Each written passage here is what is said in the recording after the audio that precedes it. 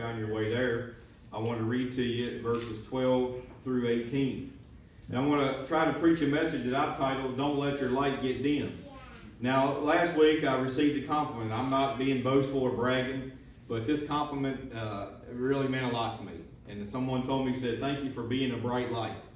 And boy, it touched my heart, and I thought, I'm thankful that others could see that. And again, I'm not being boastful and bragging this morning, but that's what it's all about.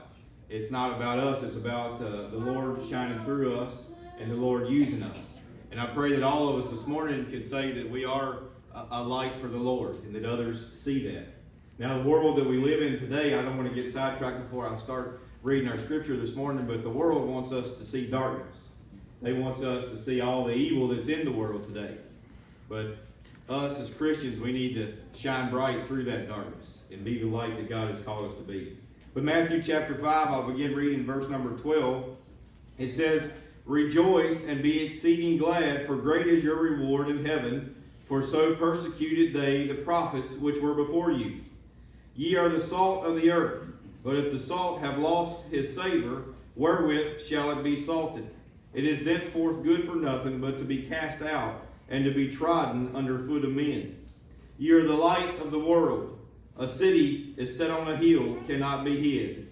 Neither do men light a candle and put it under a bushel, but on a candlestick, and giveth light unto all that are in the house.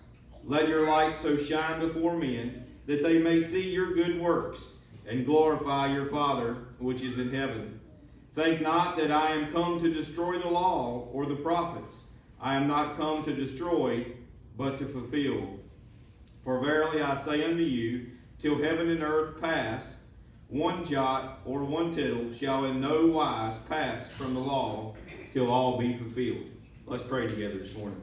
Our Father, we do once again, Lord, just thank you and praise you for this great and wonderful day that you've given us.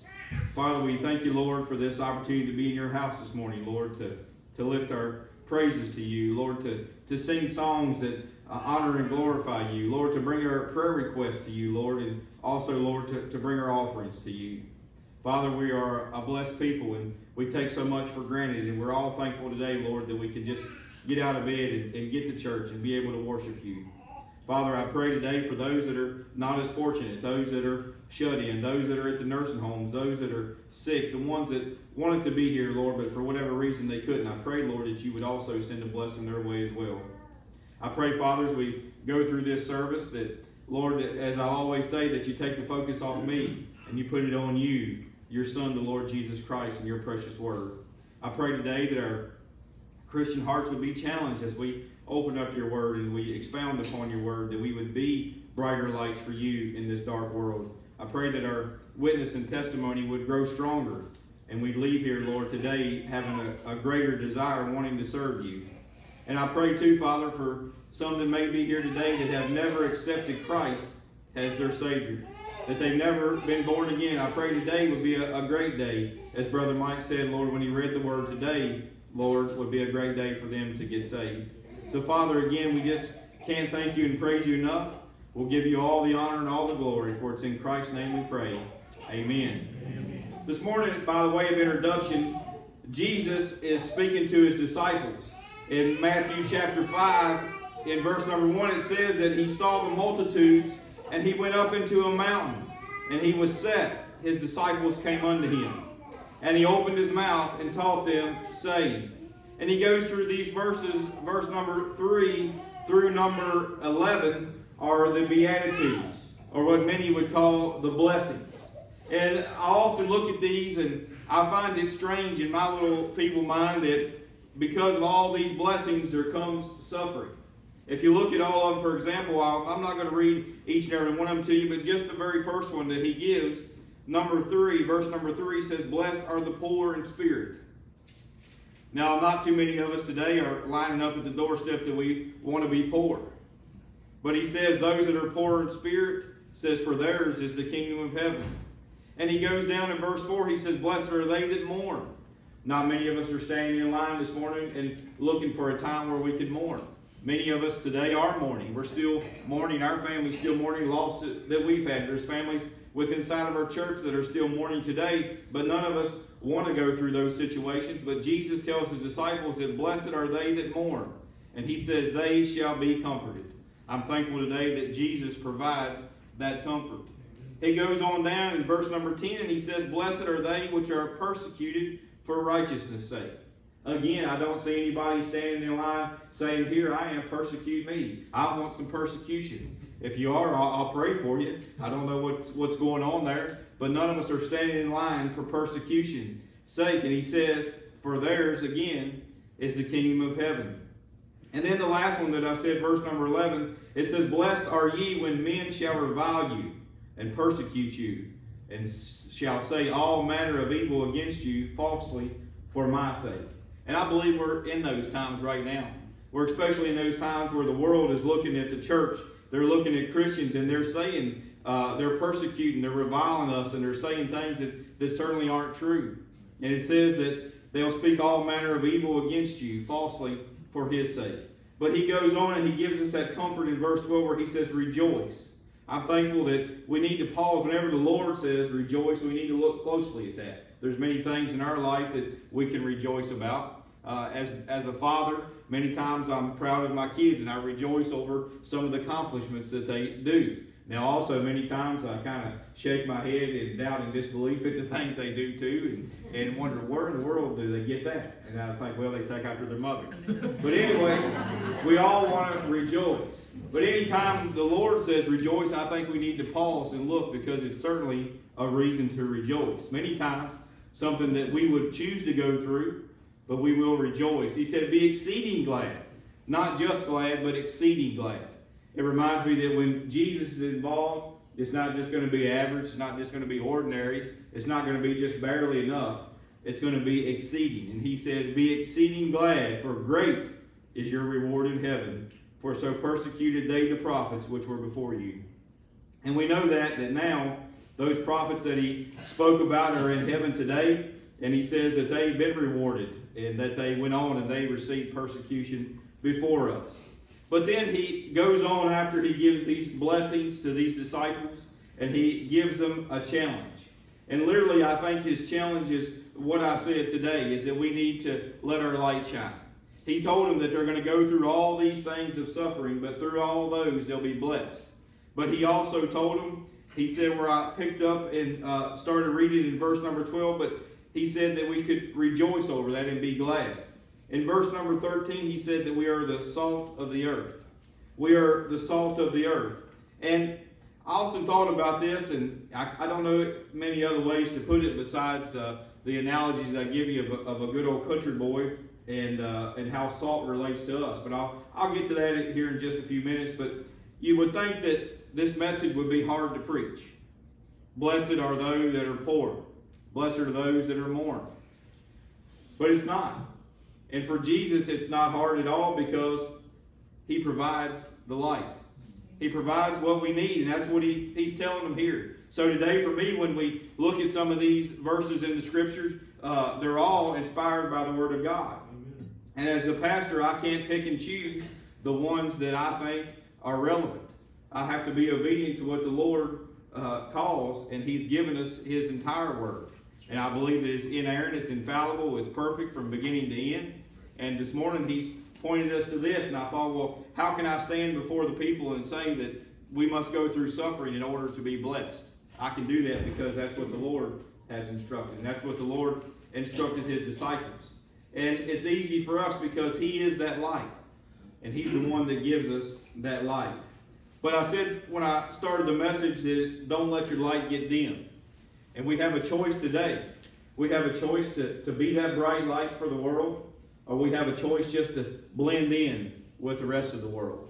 The Bible tells us we're called out to be a peculiar people, a zealous people unto good works for him. When I was at our former church and my wife and I taught class and we taught 3rd through 5th graders, I would tell the kids not to be a chameleon. It's a little animal, a little lizard that when he's in trouble, he just blends in with his surroundings so that he doesn't get harmed. And that's what God's given him, that ability.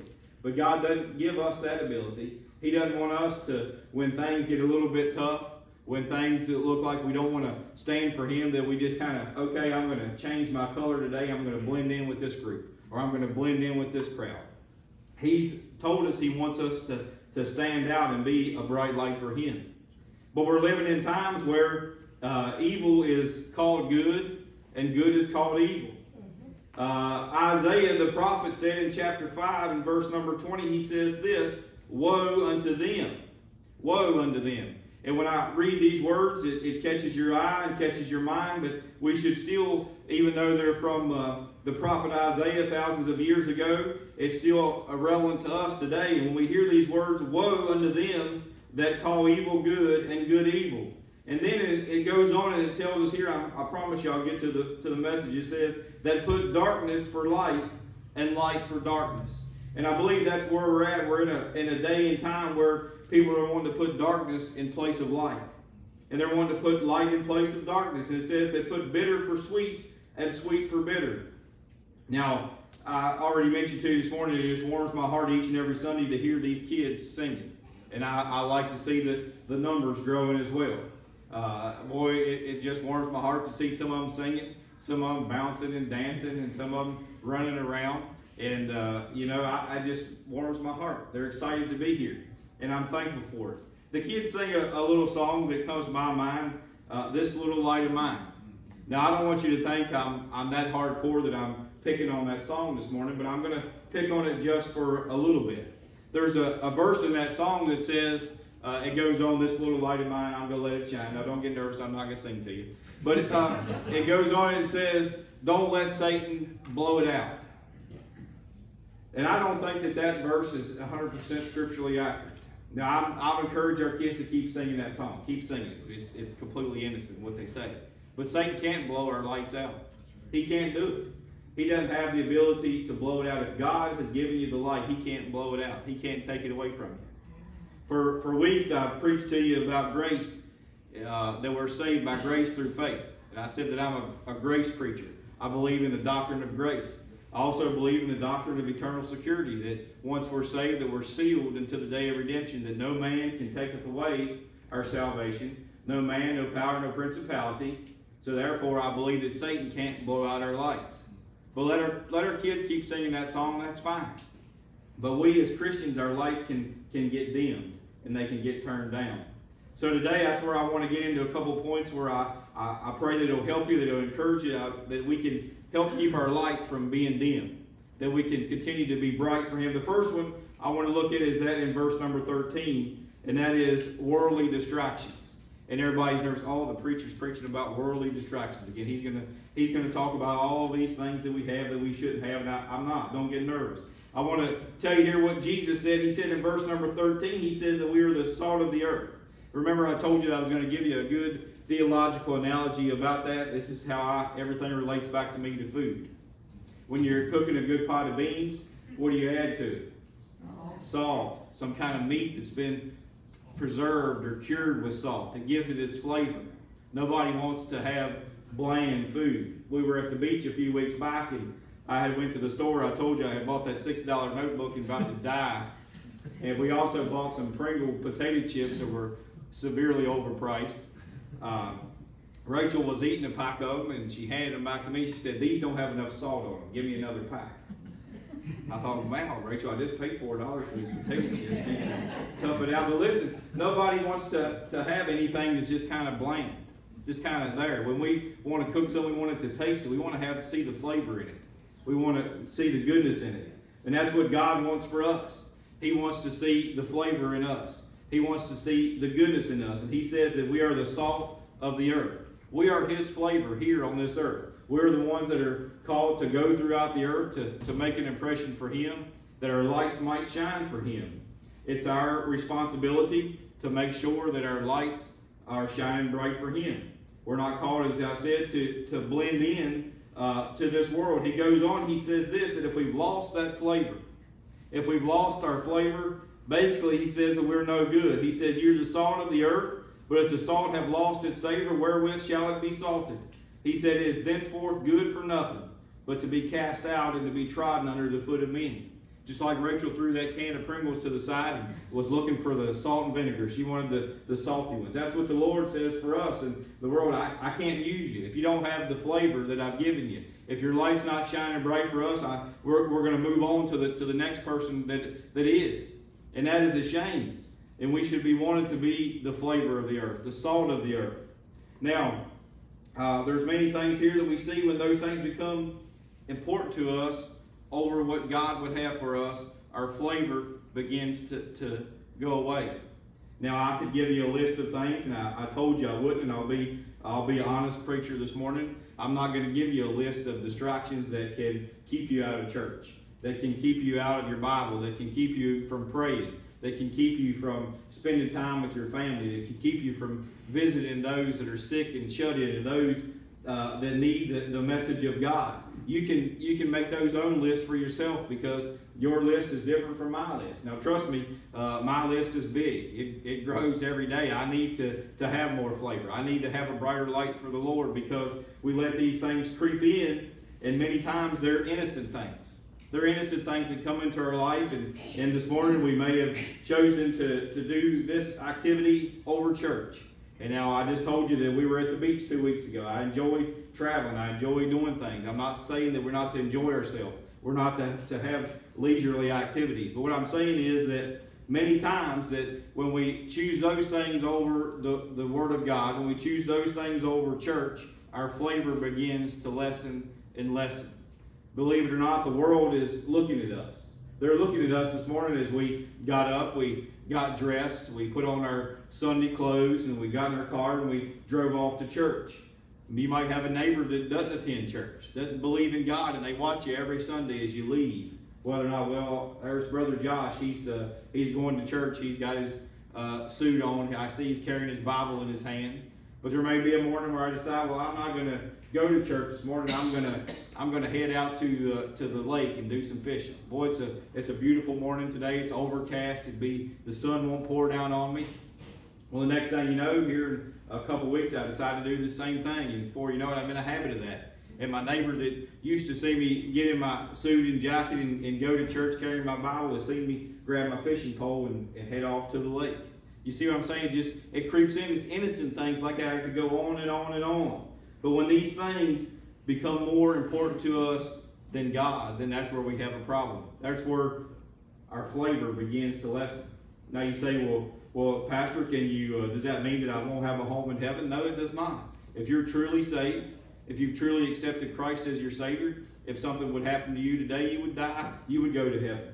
However, I would believe and question that if we are truly saved, born again, that the Holy Spirit of God will convict our hearts, convict our lives, that we won't want to take that fishing pole on Sunday mornings and go to the lake, that we want to grab that Bible, we want to head off to church. Now, don't get me wrong, I think that we need to give God our best, but just because I wear a suit and tie and a jacket to church don't mean you have to. If you have second thoughts that you was going to head out to the lake and you're wearing blue jeans or shorts and you decide you want to come on to church, grab your Bible and come on to church. I'll preach to you whether you're wearing a suit and tie or whether you're wearing blue jeans. I don't think that is necessarily important.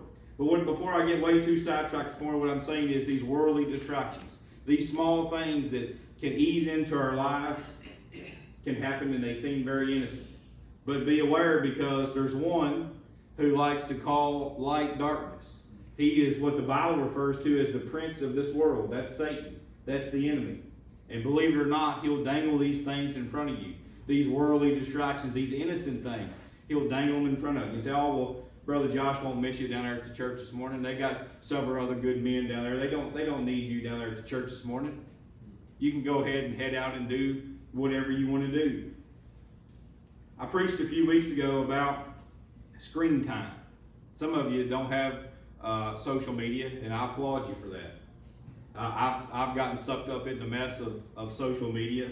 I use it to try to promote the message of the church and try to do things that glorify and honor the church as well, but I find myself scrolling through and looking at people's posts and looking at things, and you just get consumed and caught up in it. And I said that I had an update come across my phone, and it showed me how much time I had spent on my phone, and I was just floored. I was amazed by how much time I had spent staring at my screen time. And that still convicted my heart to to this very day. I said, you know, boy, if we would give God the same amount of time that we give that screen, I believe we could do a world of good. And my kids, if you was here for Sunday school this morning, I said, Ella, where's Ella at? There she is. She's smirking and smiling already. Tell them what message I sent you. I told her, I said, yeah, I did have my phone too, but I knew she was staring at hers. I said, if I see you on that phone one more time, it's mine. It's gone. I haven't seen it anymore. But listen, the younger generation, I'm not trying to be an old fuddy-duddy, but listen, we need to encourage these kids to get into the Word of God as well. We need to encourage them that, yeah, you can stare at that phone all day long. You can get on Instagram and Facebook and Twitter and Snapchat and all these other things that they have, and you can do good things. But boy, if we would take that same amount of time and give it to the Lord, I believe that we could do wonderful things. Our light would be shining so much brighter. And I'm not just preaching to you all this morning, I'm preaching to myself as well. And that goes for any other thing where we could take that same time that we give to other activities and give it to God. I'm working on a message that the Lord has given me, and it's going to be something to the effect, the title, Give God 40 Days. We've talked about it in Sunday school. The number 40 is very significant throughout the Bible. And there's many things that we can learn from that number 40.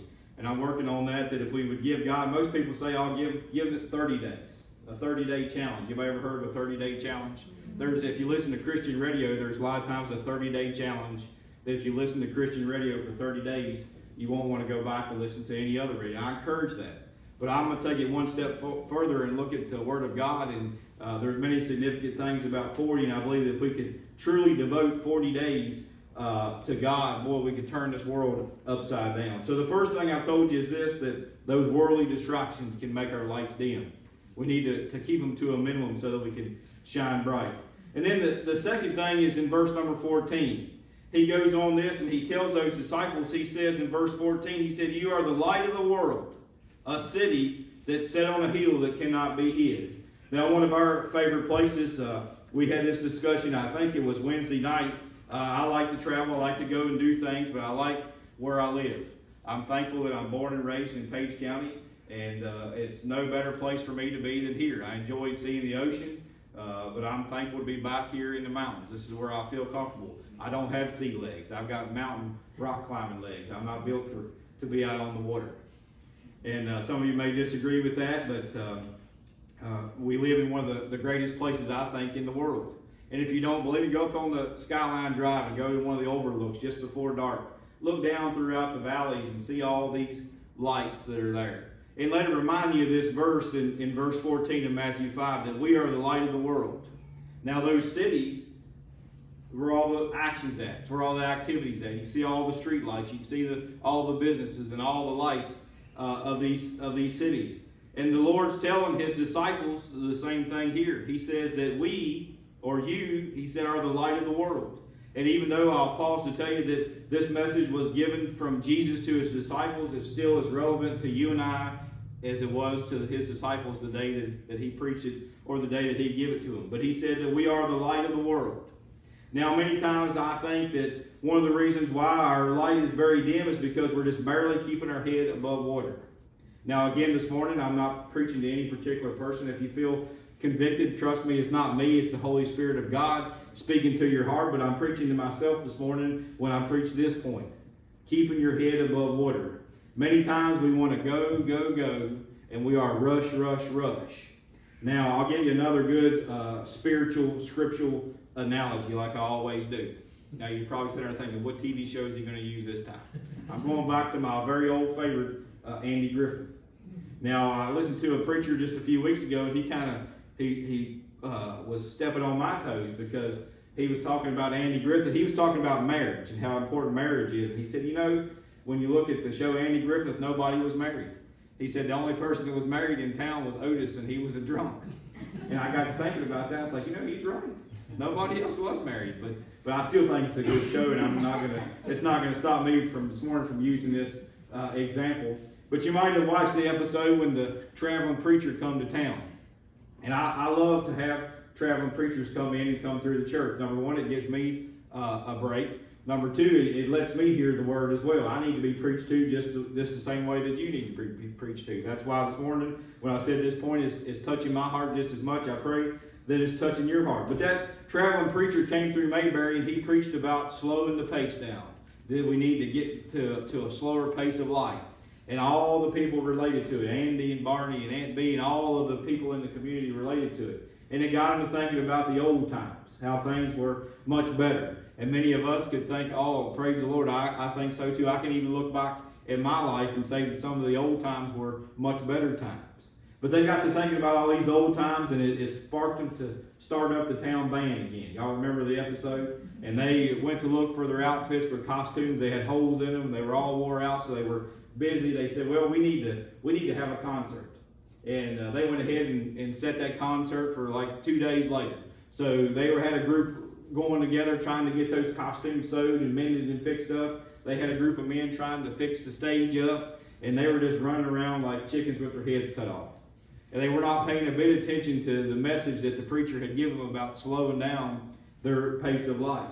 But I think about that many times. That's us. We talk about it all the time. I talk about it all the time. I say, I need to slow down. I need to give more time to the Lord. I need to give more time to my family. I need to give more time to the church. But yet it seems like we just keep going, and we're barely keeping our head above water. When I got back to work last week from being on the vacation, Friday I was talking on the phone to somebody, and they said, well, how are you doing? I said, well, I finally feel like I've got a little breathing room. I finally feel like I got my head above water just a little bit. You work hard to go on vacation. You're on vacation, and you work even harder to catch up when you get back. But you see, the devil, he wants us to stay busy. He wants us to be distracted. He wants us to be going about. He wants us to be barely keeping our head above water, because the least little thing is going to pull us under. The least little thing is going to be the breaking point that we need. But we need to look at what Jesus said to this. He says that we need to be a city that's set on the hill. We don't need to be just barely holding our head above water. We don't need to be just barely hanging on. We need to be setting the example. We need to be setting high on the hill, like he told him here, because Jesus has overcome this world. In the Gospel of John, in the 16th chapter, he said this. He told his disciples also, he said, these things I've spoken unto you. Basically, he's telling them, I've told you this before, but I've got to tell you again. These things I've spoken unto you, that you might have peace. He says, in the world you will have tribulation. Remember who I said earlier was the prince of the world? The devil. And he wants us to have tribulation, because Jesus has told us that if we get tied up in the world, we're going to have tribulation. He said, in the world you shall have tribulation, but he tells them again, he says, be of good cheer. He says, I have overcome the world. And I'm thankful today that Jesus has overcome the world. He's overcame this world. If you are a child of God, if you put your faith and trust in him, then he's called you to be the light of this world that he's overcome. He's called you to be a city that's set on a hill, that's up high, that everybody can see your light shining. Now, you don't have to be a great big number to be effective. I truly believe with all my heart that if you have 10 Christians who are on fire for the Lord, that their light will be much brighter than 100 Christians that are lukewarm. If you remember in the book of Revelation, what the Lord said he was going to do with those that are lukewarm. He said he was going to spew them out of his mouth. He's going to vomit them out of his mouth. I use that analogy many times, that literally when God looks at us and sees us lukewarm, it makes him sick, because he said he's going to spew us out of his mouth. I believe that 10 people who are on fire for the Lord will have a much brighter light than 100. Now, when we were at our previous church, Rachel and I were co-directors of our Vacation Bible School. And I think Vacation Bible School is a wonderful outreach for a church in order to draw families into the church, to minister to the young people.